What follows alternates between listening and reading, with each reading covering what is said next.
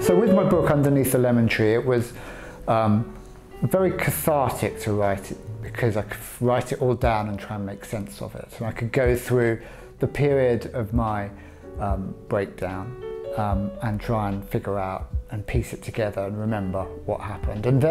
But then I wanted it to be more than that. So I wanted it to be more than just an anatomy of depression. I wanted to show people sort of what you go through, try and write down what it really feels like, and that's quite hard. But you have to use all kinds of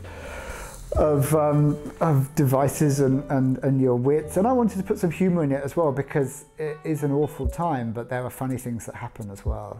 Truly looking back, truly funny things that happen. And then the final third of the book, what I really wanted to do is show people that you will recover. It's most likely that you will recover. It'll take time. Yes, it will take time. And yes, it will, if you get it right, it's going to change the rest of your life.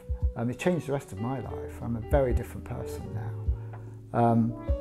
But I wanted to show people that there's hope, because when I fell ill, all I really wanted to do was get hold of something like Underneath the Lemon Tree that could show me what I was going to expect, how long I was going to have to hold on for, and where the light was going to come from at the end of the tunnel.